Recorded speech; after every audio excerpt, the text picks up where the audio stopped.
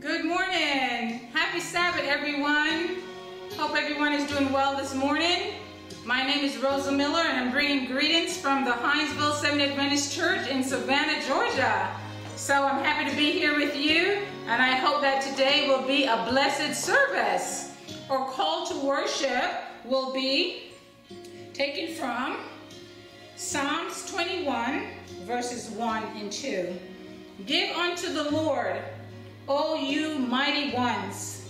Give unto the Lord glory and strength. Give unto the Lord the glory due to his name. Worship the Lord in the beauty of holiness. We will now do our affirmation of faith. It's taken from Exodus 20, verse 8, and John 3, verse 16. Remember the Sabbath day to keep it holy.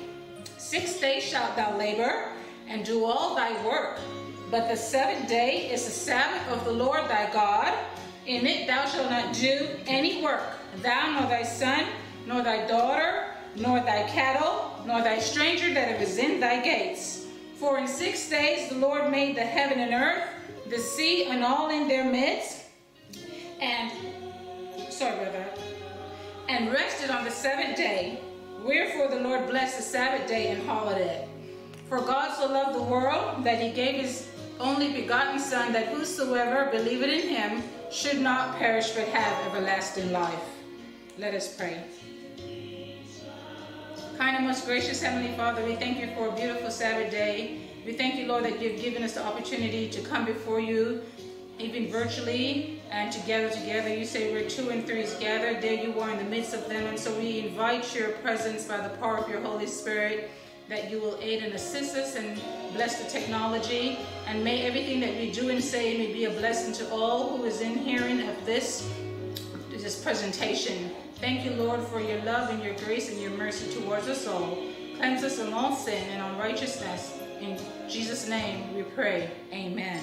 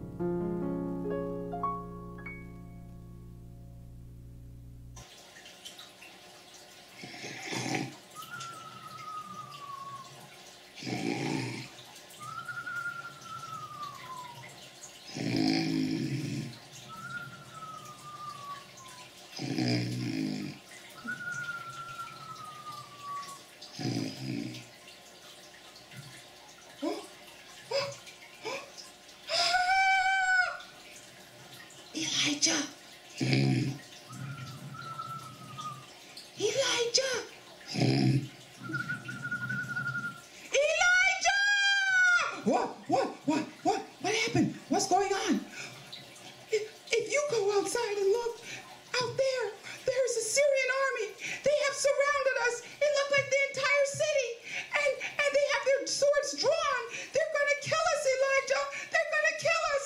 I'm so afraid.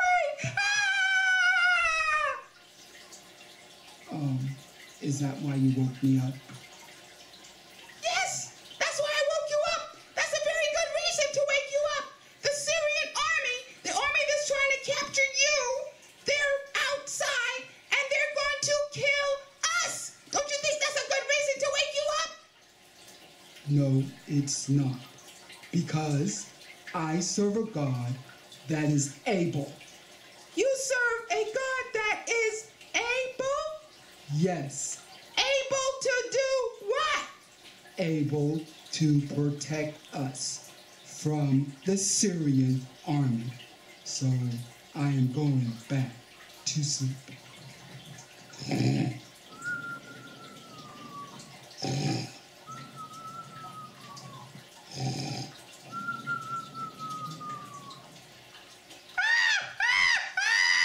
What?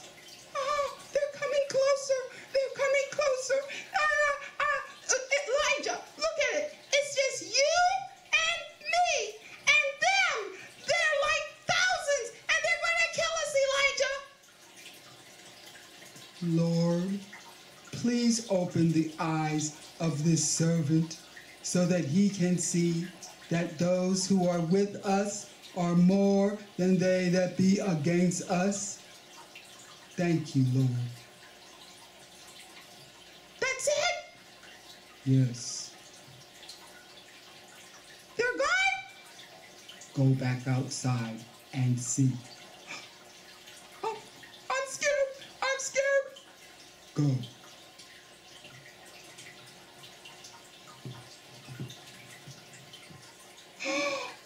Oh, wow.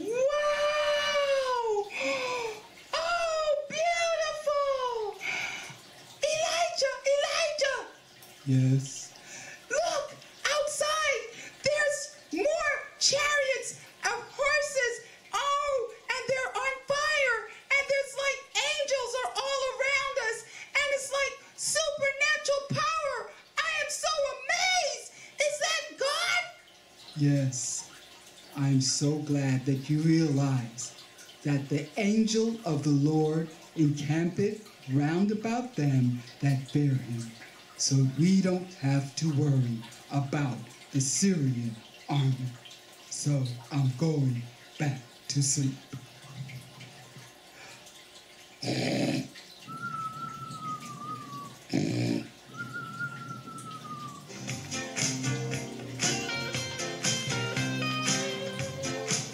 Trouble in my way. I have to cry sometimes.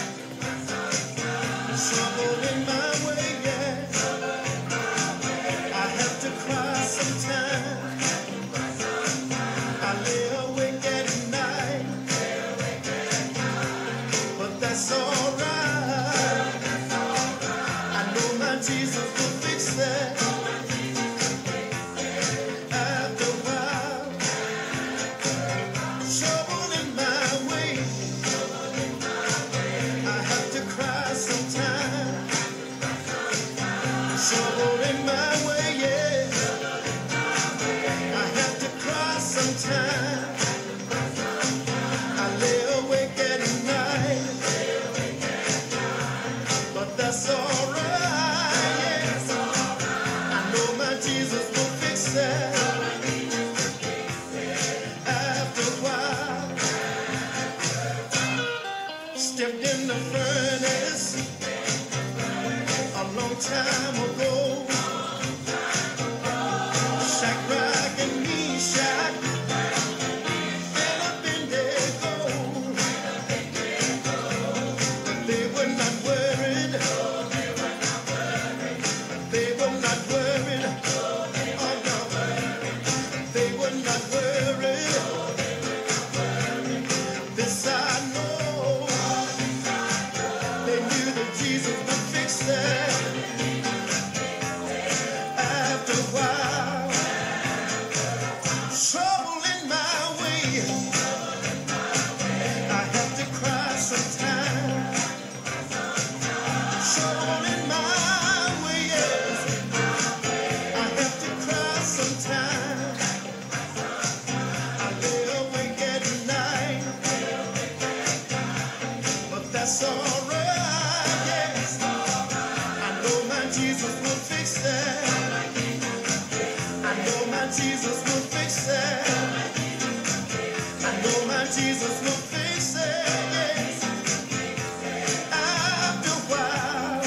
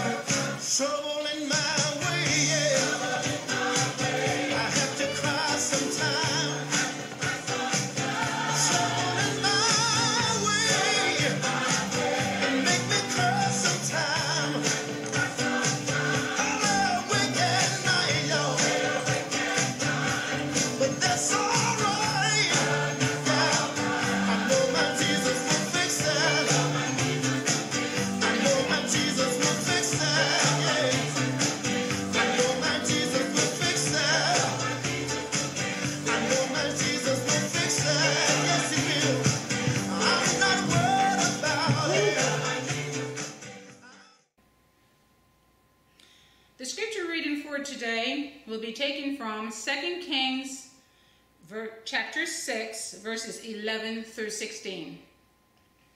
Therefore the heart of the king of Syria was sore troubled for this thing, and he called his servants and said unto them, Will ye not show me which of us is for the king of Israel?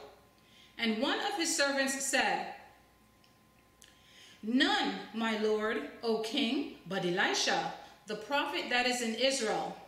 Telleth the king of Israel the words that thou speakest in thy bedchamber. And he said, Go and spy where he is, that I may send and fetch him. And it was told him, Behold, he is in Dothan. Therefore sent he thither horses and chariots in a great host, and they came by night and compassed the city about. And when the servant of the man of God was risen early and gone forth, behold, an host compassed the city, both with horses and chariots. And his servant said unto him, Alas, my master, how shall we do?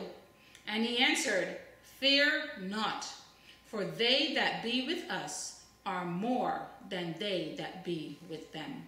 Amen. Let the Lord have a blessing to the reading and the hearing of the holy word. Amen. Good morning. Happy Sabbath.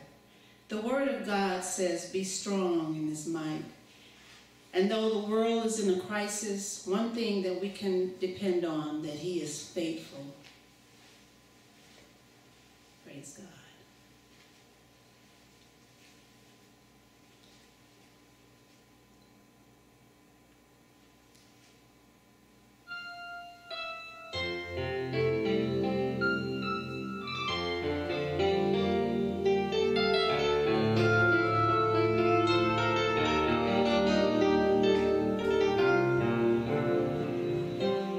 In my moments of fear,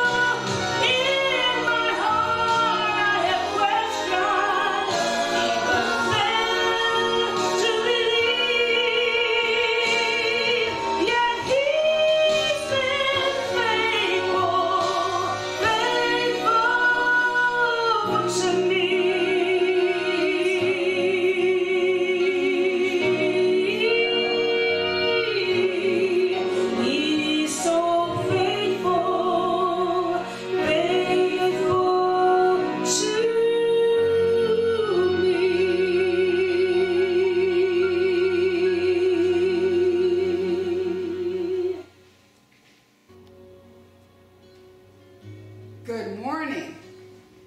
Greetings from the Fellowship Seventh-day Adventist Church in Tallahassee, Florida, and the Ephesus Seventh-day Adventist Church, Bainbridge, Georgia. We bring you virtual church on this beautiful Sabbath day. I want you to please pray in your heart. I feel so humble and so grateful that God has spared my life, that I'm here in the land of the living, just to say a few words for the Lord. Please pray in your hearts that Jesus and Him only will be magnified today. The topic of this sermonette is spiritual blindness will lead to fair. Spiritual blindness will lead to fair. Let's pray. Let the words of my mouth and the meditation of my heart be acceptable in thy sight, O Lord, my strength and my Redeemer. Amen. I would like to share with you this morning what God has highlighted for me. For the past couple of weeks, I've been studying the book of Kings, 2 Kings to be more specific. And this morning, I'm going to bring to you from the sermon from 2 Kings chapter 6, 8 through 23. And it's the story of Elisha and the Syrian army. My sister Rosa, she gave you the scripture reading, so you have an idea of what we're talking about already. And this story highlights individuals that have two types of blindness. One is physical blindness, and the other type of blindness is spiritual blindness. Now, which one do you think is worse? I know you're saying, of course, it's spiritual blindness, and you're right. You see, being physically blind, you've just lost your sense to see. But when you are spiritually blind, a person has actually lost their sense of sight and the vision that Christ had for his or her life. In other words, they have lost faith. And that, my friends, is not a good place to be. You know, there will be a lot of people who are physically blind here on earth that upon the second coming of Christ, in the twinkling of an eye, when this mortal shall put on immortality, God will restore their sight better than 20/20. So being blind here on earth is nothing, because God can restore your physical sight. But when you are spiritually blind, that spiritually blind person has lost faith in God. And without faith, the Bible says, it's impossible to please God. So, according to Hebrews, what is faith? What is faith? According to Hebrews, faith is the substance of things hoped for and evidence of things not seen. So when we have spiritual insight, when we're walking by faith, we don't depend on our eyes. When we're walking by faith, we don't depend on our eyes or what we see happening all around us. You know, we are not like the non-believers who get scared, who get perturbed, who get perplexed when they watch what's happening on Fox News and CNN and all the other news outlets. Because we get it. We know what's happening. We know what time it is. In fact, when we see all these news is coming out, when we see the headlines, it should get us excited, because it only confirms that what we know, that Jesus is coming soon. So, how do we know? How do we know that Jesus is coming soon? Because we have spiritual eyesight, faith in God. This means that we totally place our confidence in God, who is the supreme being, supernatural being, who knows the beginning from the end. And so when we walk by faith and not by sight, we know that we are in God's hands. And having faith is a process. Walking in faith is a process. Every day, our faith should be growing more and more and more. God has given each one of us a measure of faith. But we have to exercise it. Just like our muscles. Our muscles will not grow unless we exercise it. And if you don't use it, you will lose it. Okay? So we must seek every opportunity to exercise our faith in God. So this morning, there's a question. What is the opposite of faith? What is the opposite of faith? I contend this morning that the opposite of faith is fear. Fear. Looking back, I had some moments in my life personally, that caused my faith to grow. Looking back, when I was around 22, 23, I'll give you a little instance. I was working. I was taking care of people in their homes. This was back in the 80s. I was making some good money. And I was making money and spending money. And I was just having a good time. I grew up in an Adventist home. My mother, my father, all Adventists. We grew up strong Adventists. But like many young people, when I left home, I backslid. I occasionally went to parties. Back in the 80s, it was the disco, and I was going to church too. Party and church. Back and forth. And I was not satisfied with that life. I knew that the Lord didn't call me to do that. And I said, Lord, what will you have me to do? I need to surround myself with good Christian young people. Said I need support.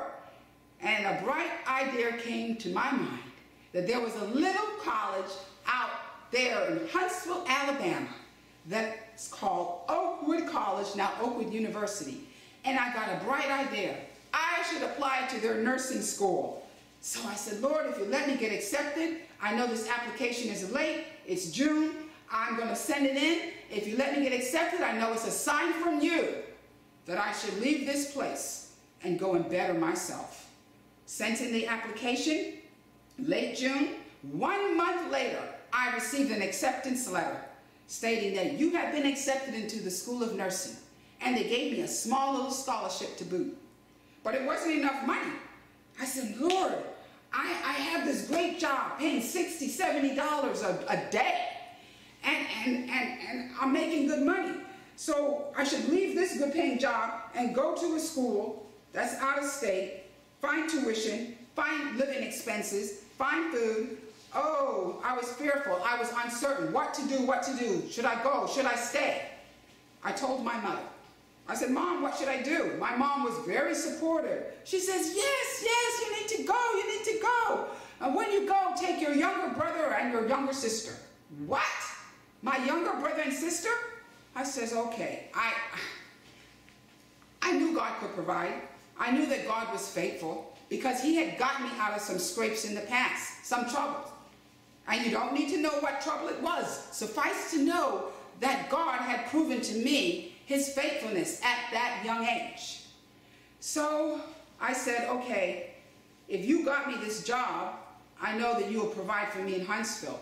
In fact, one time, just to backtrack, the very job that I was on, I called the agency because I wanted to work in this particular area, but I had not applied at this agency. So I called the agency and I was going to get an application. And I said, hello, this is Daisy. And before I even told them my last name, they said, yes, Daisy, we have a job for you out of Miami Beach. Go down there. It'll pay you $60 a day, all living expenses paid for. What? You know that was only God. I hadn't even applied and they sent me on this job. I don't know if it was mistaken identity or what, but God provided. So that showed me that those past experiences proved to me that God was faithful. So with that, I says, okay, I'm going to Oakwood. So I packed my bag, packed my stuff, took my younger brother and sisters, because not only was my younger sister going, my other sister decided to come along. So now I had 3 dependents to find food, lodging, room and board, and monies for school. But God made a way. God made a way, because Rosa, my youngest sister, she graduated from high school in Huntsville, Alabama at the age of 16. She went on to receive a bachelor's degree in biology from Oakwood University. My brother, he went on to receive his bachelor's of engineering, mechanical engineering from Oakwood University and Huntsville, Alabama University. And the Lord blessed me that I earned an RN BSN from Oakwood University, Huntsville University of Alabama, and I started my career in nursing. God is so good. God is so faithful. And throughout those entire 4 years, we never went hungry. We always had a place to live. God took care of myself, my brother, and sisters for 4 years. Isn't God good? Can I get a witness? I can't hear you. So, what a God who cares. That tells me God cares about our problems. He's concerned about our fears, no matter how small, how insignificant you may think. God cares, and He is faithful. So, I'm still a work in progress. God is still working on me. So thanks be to God for His mercies. I want you to pray that I remain faithful and that you remain faithful also. So back to the story, talking about blindness. Blindness. So for me, blindness is very bad. It's worse than being deaf or dumb. The ability to see connects you to the world in real time. But as bad as being physically blind is, being spiritually blind is far worse. Why? Because when a person suffers from spiritual blindness, a person loses their connection with God. Their blindness causes a defect, a character defect called fear. A character defect called fear. Well, have you ever met someone who's always fearful? They're fearful about this, they're fearful about that. God has not given us a spirit of fear. God has given us a spirit of love and being sound mind. Just like when the disciples were on the boat in that stormy sea, and they feared for their life, and they cried out, Jesus' first response was, "O ye of little faith." O ye of little faith, because fear is the opposite of faith. God knew that we would struggle with this. God knew that we would struggle with this, fear. Why? Because that is the human condition after sin, for us to be fearful. That's what Adam and Eve did when they discovered that they had sinned. They were fearful. So God has given us over 100 times in His word, fear not, fear not, don't be afraid, don't be afraid. So when we operate from a place of fear instead of faith, we end up making poor decisions. Poor decisions. You may say, "Oh, I'm so fearful of being alone. I'm so fearful of staying by myself. When will I ever find someone to marry?" If you operate from that place of fear, you may end up making a big mistake. God may see that the only way that He can save you is to keep you single. Or you have to have faith and wait until God provides you the proper mate. So you may also have a fear on the job. Fear of not being promoted. Fear of losing out on your big job, so you're going to quit this and going to go to another one. God may have you in that job, keeping you humble, because you may suffer from pride. So you must have faith, knowing whatever happens, God is working it out for you. You may have a problem with sickness, some disease that you've been struggling with, something that you've been praying that God would heal you for months, for years, and it's still happening, it's still going on, and you're still praying, and you're still having faith, and you're having people intercede on your behalf. But God may, in his wisdom, keep that thorn in your side in order to save you, my friend. Have faith. Have faith in God. So now let's compare faith versus fear. Fear leads to mental stagnation. Faith leads to growth. Fear leads to depression. Faith leads to joy. Fear leads to poor life choices and the inability to see God's great plan for your life. But the Word of God states, as I stated before, God has not given us a spirit of fear, but of power and of love and a strong mind. 2 Timothy 1, verses 7. So don't let spiritual blindness, which is lack of faith, mess with your mind. And that brings us now to today's story. What was going on with the king of Syria in response to Elisha? The scripture reading, 2 Kings chapter 6, 8 through 14. Let me recap. Syria was at war with Israel. They became a thorn in Israel's side. And so the king of Syria set out camp in order to capture the king of Israel. And each time he set up a roadblock, each time he set up an encampment, and he had from good sources that the king of Israel were in such and such a place, the king of Israel at the last minute would move. And this happened twice. So the king of Syria was very angry. And he called all his men and he said, which one of you men are traitors? Which one of you are telling the king of Israel when I'm going to capture him, the time and the place, and he escapes at the last minute?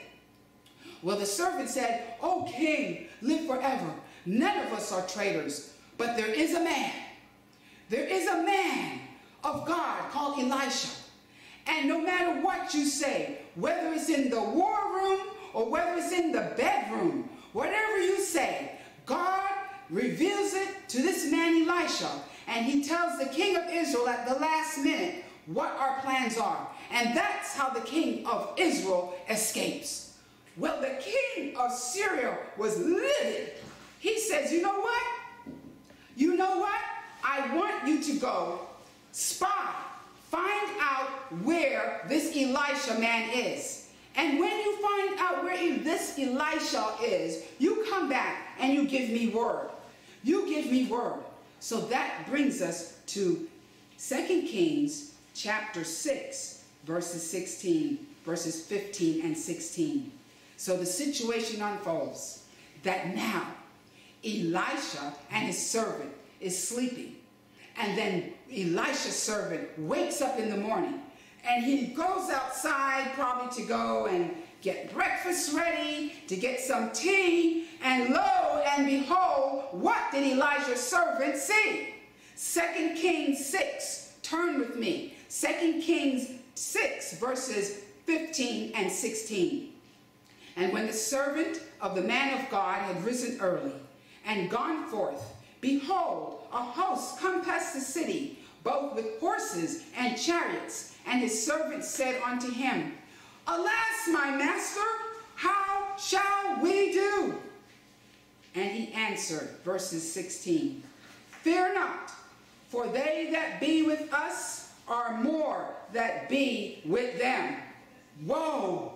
You can't imagine waking up in the morning, looking outside, and up on the hills and all around.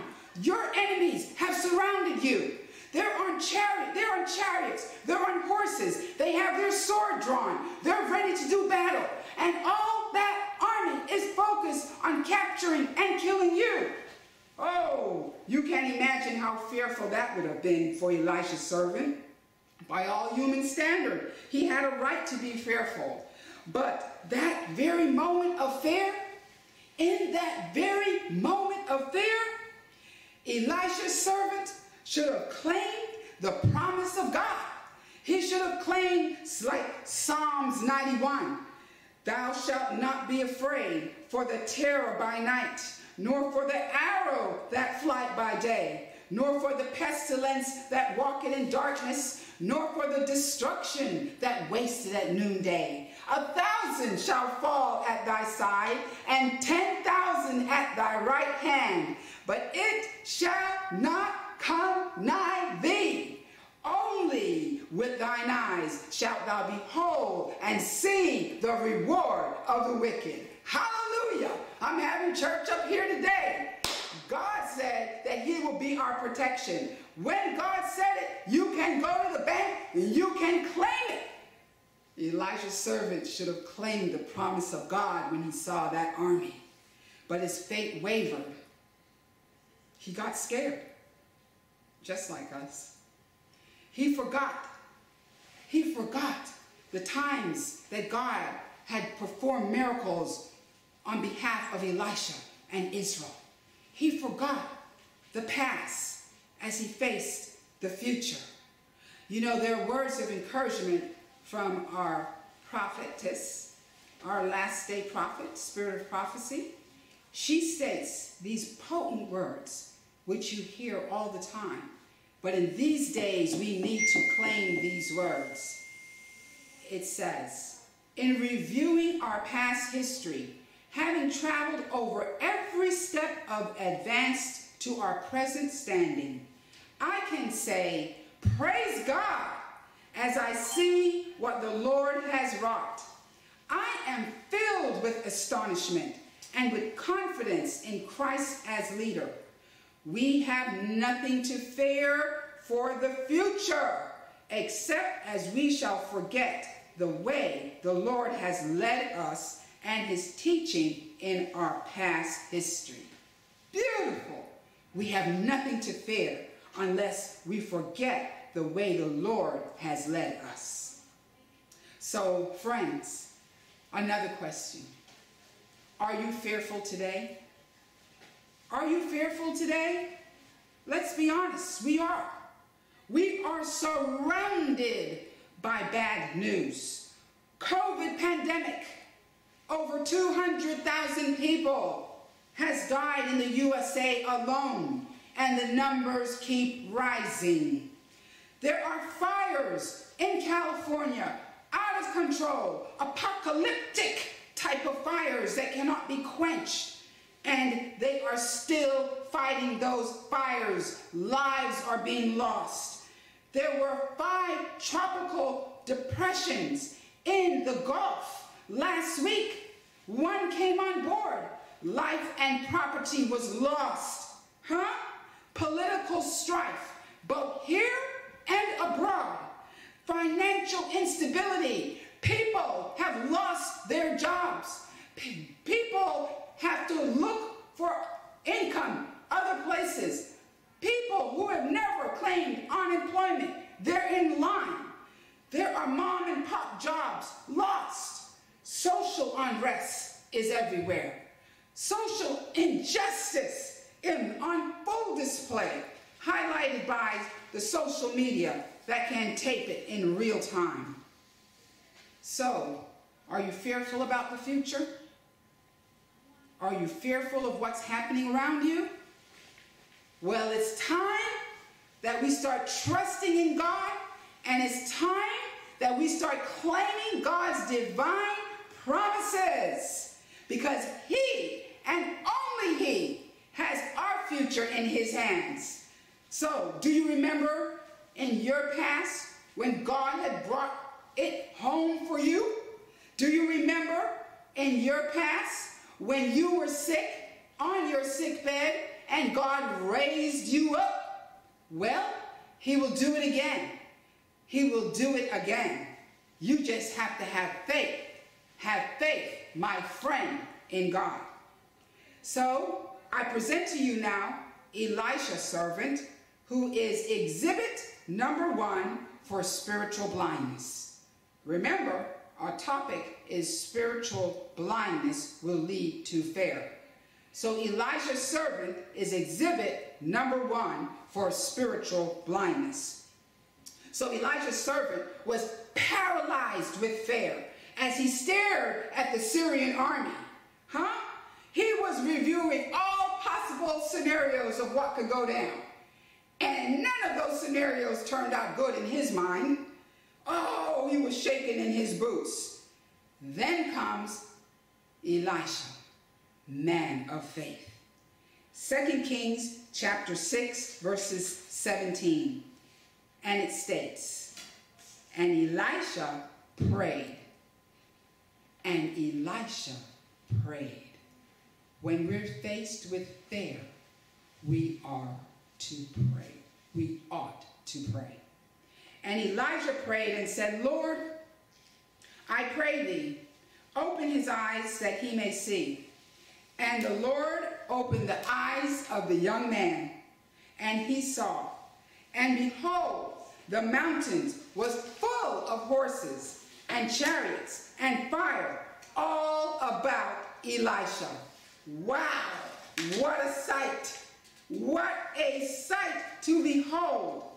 A mountain full of not just plain men on horses and chariots. These were the angelic hosts on horses, and their chariots were blazing with fire. Why was Elisha's servant exhibit 1 for spiritual blindness? Why was he my exhibit 1?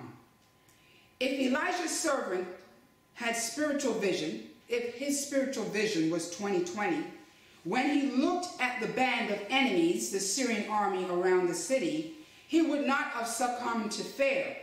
By faith, he would have known that God's protection was there. But like many of us, his faith wavered. And even though he was witness to the miracles that God performed through Elisha in the past, he freaked out, he panicked. Why? Because he did not have that first-hand experience with God. He did not have that one-on-one with God. He was virtually living his spiritual life through the man of Elisha. He needed a personal encounter with God. And God, in his goodness and mercy, provided that personal encounter for Elisha's servant. You see, every one of us must know God for himself. We cannot rely on our pastor's experience. We can't rely on Pastor Carr's spiritual experience for us to have faith in God, especially in times like these. We can't rely on our parents' experience to have faith in God. We cannot rely on our spouse's experience. You see, it's not transferable. So, in God's goodness, he honored Elisha's request. Open the eyes of this young man. Let him see that those who are with us are more than those who are against us. Let him see that 1 plus God is the majority. Let him know that when the angels were kicked out of heaven, only 1/3 went with the devil, but 2/3 remained faithful to God. And these ministering angels are God's angels that are still ministering to us today. God is such a good God. So, did you know that Elisha's servant was the only one that saw these hosts of angels on the chariots of fire? The only one. The Syrian army didn't see the host of the Lord, or else they would have fled. Elisha didn't see. He was still in bed. And he already knew that God was sent protection. That's why he prayed, open the eyes of this young man. So all that display, all those angels, all those chariots of fire was for the benefit of one servant, so that his faith in God would grow. Isn't that wonderful? God is so good. You cannot tell me that my God is not a personal God. He will spare nothing, nothing in order to save us. He moved heaven and earth when he sent his only begotten Son to this world. He wants to have a relationship with us, and he wants our faith in him to grow. Yes, he wants us to have that relationship with him. So, if you notice, Elijah prayed in the prayer, Lord, open the eyes of this servant. He didn't pray to open his eyes. Like I said, Elijah's spiritual eye was already open. Elijah was a prophet. He was a faithful prophet. He was a prophet that had an anointing, a double portion of God's Holy Spirit. So by faith, he already knew that the army of the Lord was around them. He had what you call spiritual discernment. Spiritual discernment. So I'm not talking about having sixth sense. I'm not talking about being telepathic. I'm not talking about some voodoo, clairvoyant, horoscope, palm reading, Ouija board, demonic medium, seance communication with the devil. Call me Miss Cleo. Oh no! I'm talking about the real prophet of God having spiritual discernment. I'm talking about faith in God, the creator of the universe. Faith in his word, faith in God's promises, and with the faith and promises that God has given us, we need to trust God. So, this is the type of faith that Elijah had. Psalms 34, verse 7. Psalms 34, verse 7. The angel of the Lord encampeth round about them that fear him and delivereth them. Can I get a witness? You see, when God shows up, you will know that he is there. His presence will be known. You see, God is an eternal fire. So the hosts or the chariots were on fire. Fire, good fire, true fire, not counterfeit fire. Fire in the Bible depicts the presence of God. Remember Moses seeing the burning bush. That was the presence of God. The pillar of fire in the wilderness that overshadowed the Israelites as they passed through the wilderness, that was the presence of God. The fire that came down on Mount Carmel when Elijah was there, that was the presence of God. But this morning, friends, I want to contend to you that the most important fire that we should be concerned about is the fire of baptism. To be filled with the Holy Ghost so that our faith in God can grow. That's the type of fire that we need today, so that we can testify of the goodness of God. So we will not be ashamed of the gospel of God. We will have no fear, and we will boldly say, anywhere with Jesus, I can safely go. Anywhere he leads me in this world below. Anywhere without him, dearest joys would fade.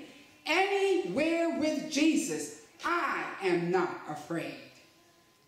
So going back to the story in 2 Kings chapter 6, verses 18, we read,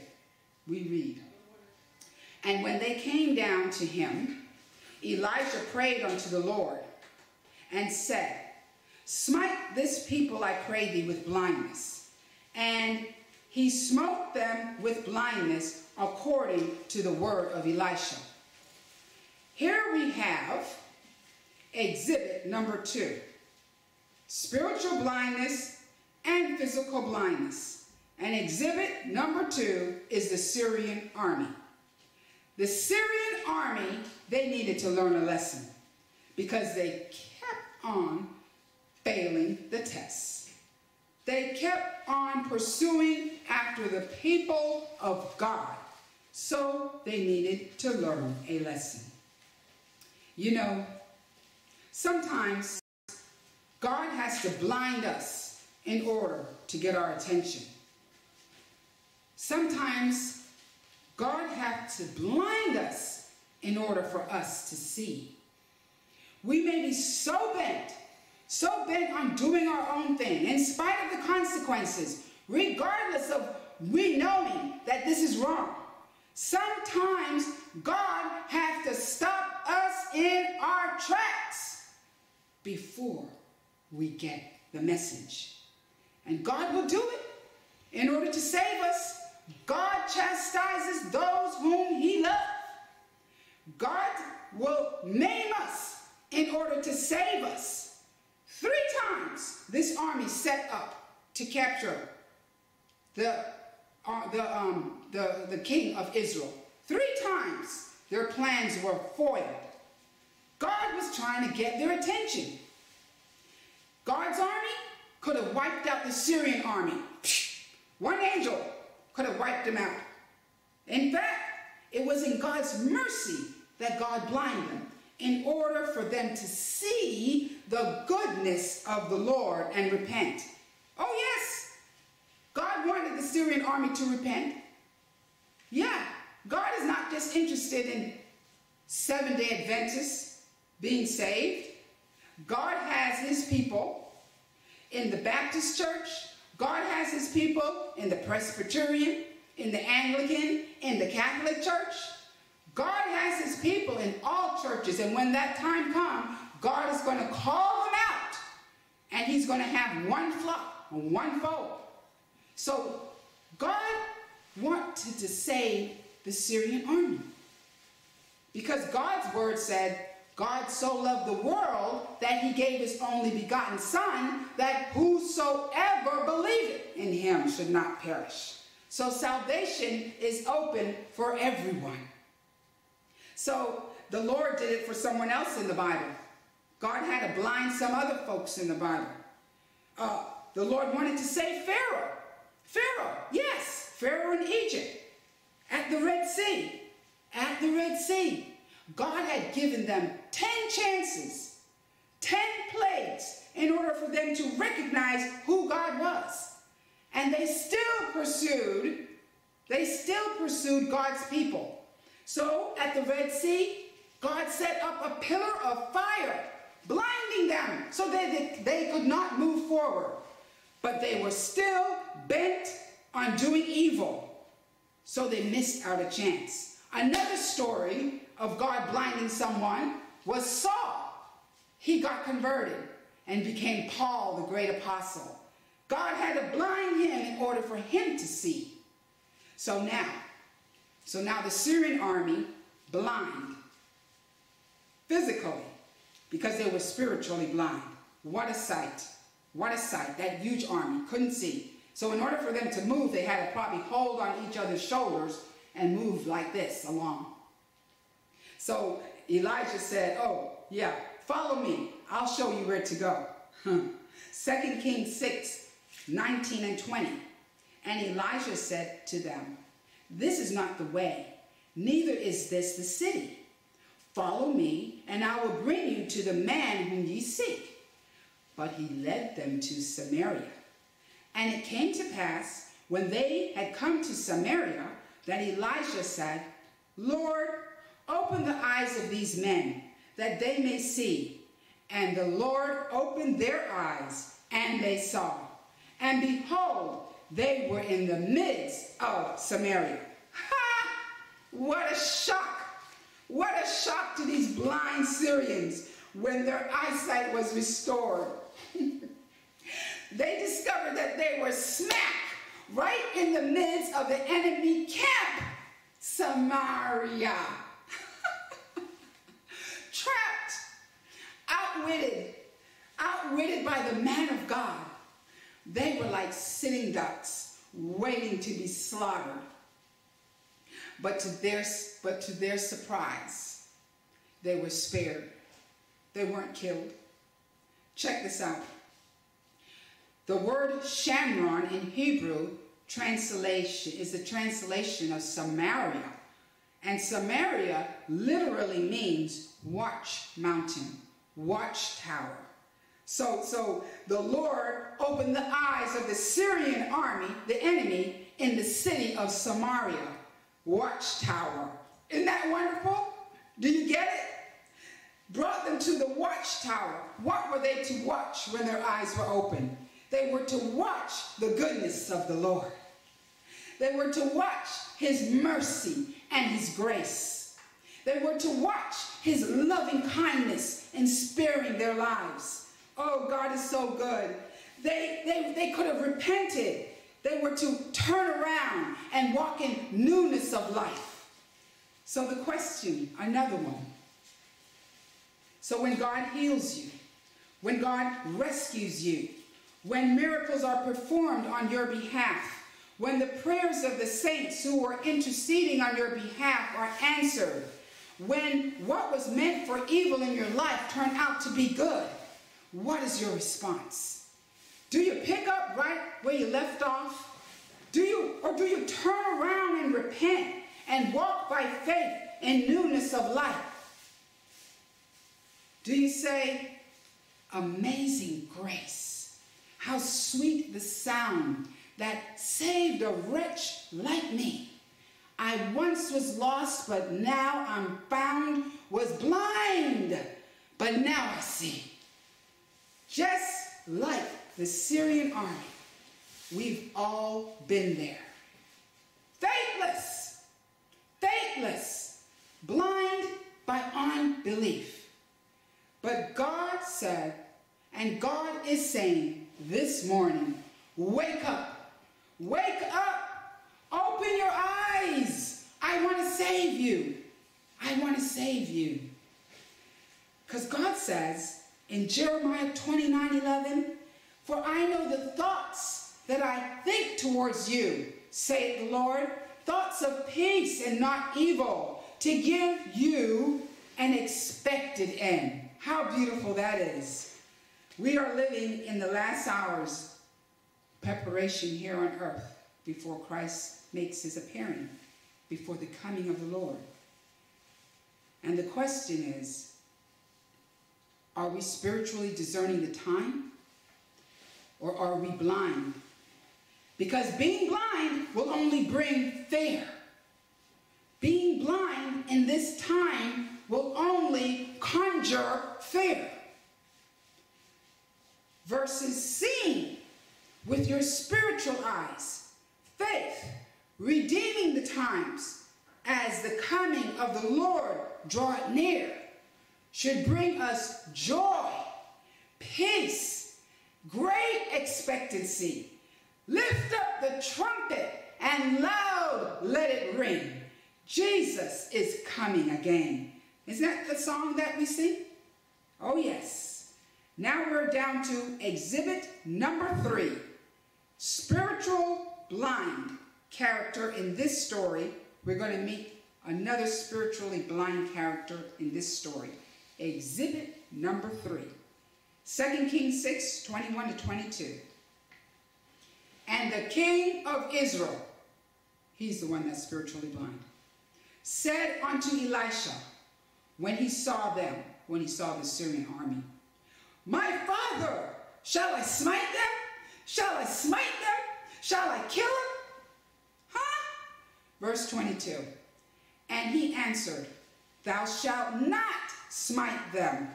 Wouldest thou smite those whom thou hast taken captive with thy sword and with thy bow? Set bread and water before them, that they may eat and drink and go to their master. Huh? That's what a man of God did. Mercy and grace. You know, we human beings can be so revengeful. When someone has done us wrong, and we get an opportunity to settle the score, oh yeah, we're going to take advantage. But God said, vengeance is mine, saith the Lord. He is the only righteous judge. So, the advice that Elijah gave to the king, don't kill them. These are prisoners of war. Would you kill the prisoner of war? No. That's not what we're going to do. We're God's people. We're going to feed them. We're going to treat them well. And then we're going to send them back home. Yes, what Elijah did illustrate mercy, grace, and forgiveness. These are the very things that Christ has given to us. And what God said, if he's done it for us, we should do it for one another. You know the story in Rwanda, the Rwanda genocide? Well, there was a woman who witnessed the brutal murder of her son and husband during that terrible time of the genocide in Rwanda. At the end of the war, the criminals were gathered and they were placed in prison. So this woman, instead of wallowing in self-pity, instead of being eaten up by hate, this woman decided to start a ministry to visit these criminals in jail and to pray with them and to offer them toiletries and whatever other things you could provide for them. One day, she came face to face with the murderer of her husband and son. And he confessed and he begged her for forgiveness. And she forgave him. Not only that, when this man was released from prison after he served his sentence, this same woman took this man in her home, adopted him as her son, and she said, now you're going to replace the son that you took from me. And she treated him like her son, and they lived together. They were inseparable. Forgiveness. That's what I call godly. So back to the story. The king of Israel wanted to take revenge out on the Syrian army. He wanted to kill them. But Elijah said, stop. Let's show them some grace. Let's show them some mercy. Let's show them what God would do. Let's heap coals of fire on their head. Let's kill them with kindness, huh? Let's love our enemies as ourselves. Let's do good to them that hate us. That's a novelty. And so we come to our last exhibit, Elisha. Elisha, a man with spiritual discernment, a man with 20/20 spiritual vision. What a man of God. 2 Kings 6, verse 23. And he prepared a great provision for them. And when they had eaten and drunk, he sent them away, and they went to their master. So the band of Syria came no more into the land of Israel. As you continue to read this story, and there are other stories in the book of Kings, you will see that the Syrians no longer threatened Elisha. No longer did they have a warrant out for the arrest and capture of Elisha. In fact, his enemies became his friend. They took him in as an advisor, as a confidant. Yes. So in closing, God has blessed our church with eyesight. Yes. With the gift of prophecy. We can understand all mysteries, all the prophetic books of Daniel and Revelation. We can discern the times that we are living in right now. More than any other people on the face of the earth, we know what time it is. We have a clear picture of what Christ is doing right now in the heavenly sanctuary, blotting out our sins. We know that the hour of his judgment has come since 1844. We know that we are living in the end times, and that right now we're living between the 6th and 7th seal described in Revelation. And we as a people, we know that we have been called by God according to Revelation 11, when God ordained that we should rise up and prophesy again after that great disappointment. So what a gift God has given us, his people, the gift of prophecy.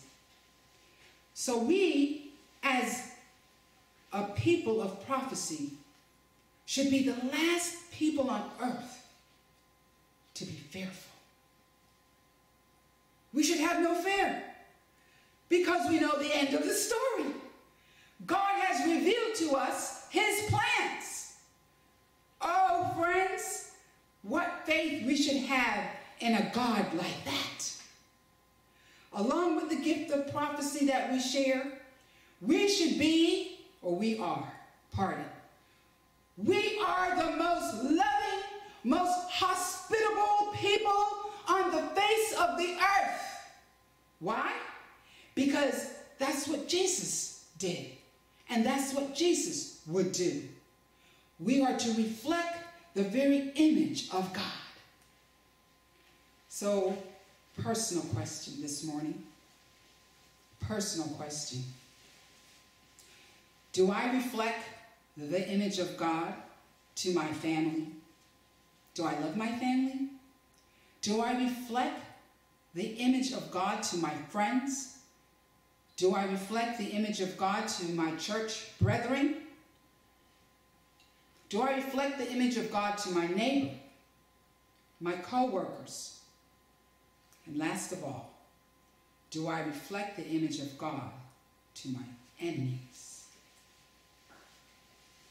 God said, though I have the gift of prophecy and understand all mysteries and all knowledge, and though I give my body to be burned, if I do not have love, it profiteth me nothing.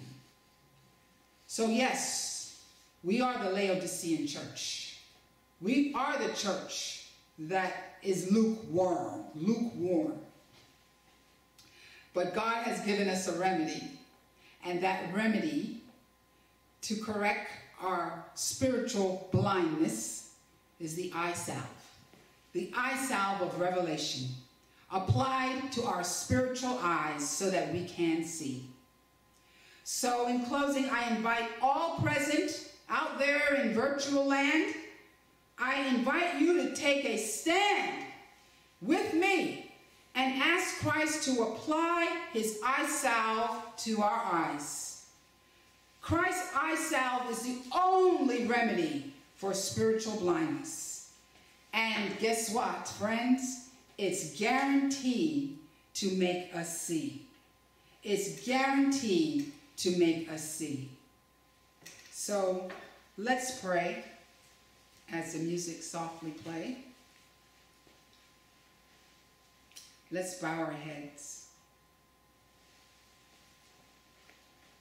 Lord, open mine eyes as you open the eyes of this young man.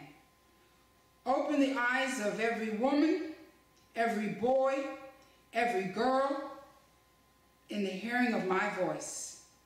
Open the eyes of your people that we may see your love and your mercy and your grace.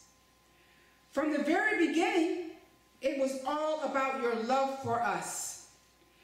The human race, you love us with an undying, never-ending love.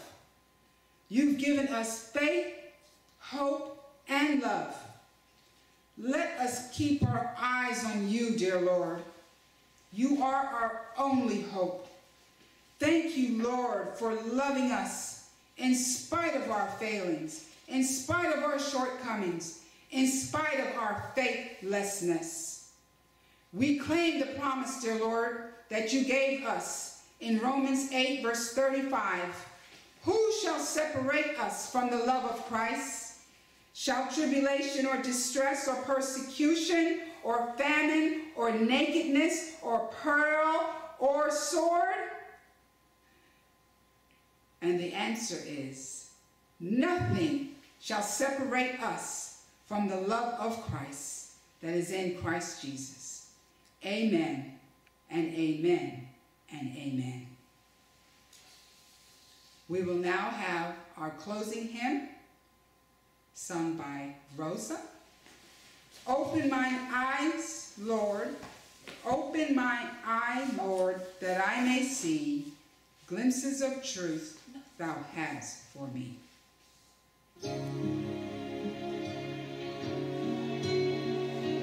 Open mine eyes that I may see glimpses of truth thou hast for me. Place in my hands the wonderful key that shall unclasp and set us free. Silently now I wait for thee, ready, my God, thy will to see. Open mine eyes, illumine me, Spirit, Spirit divine.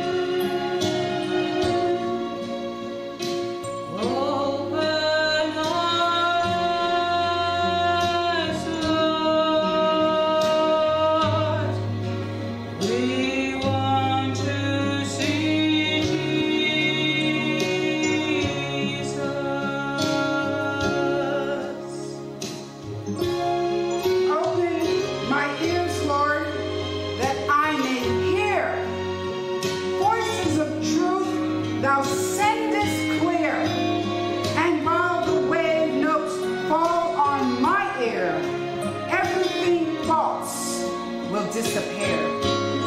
Silently now I wait for thee, ready, my God, thy will to see. Open mine eyes, illumine me, Spirit, Spirit divine.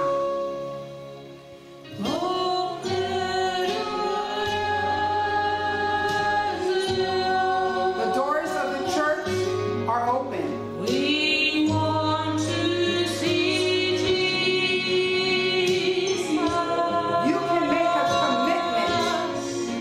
Right now.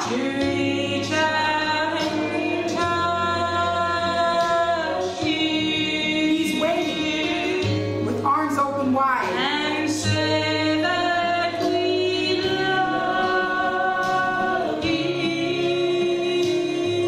God is so faithful.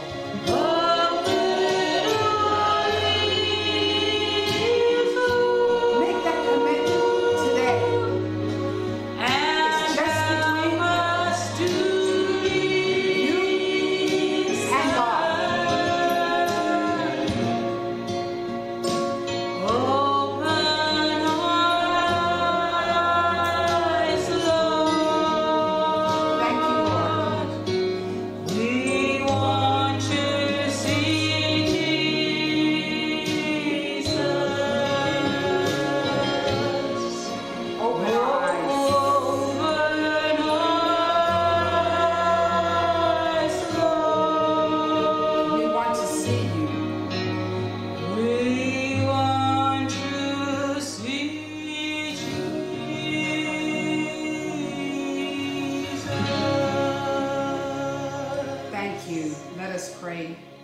Lord, we thank you for the word today.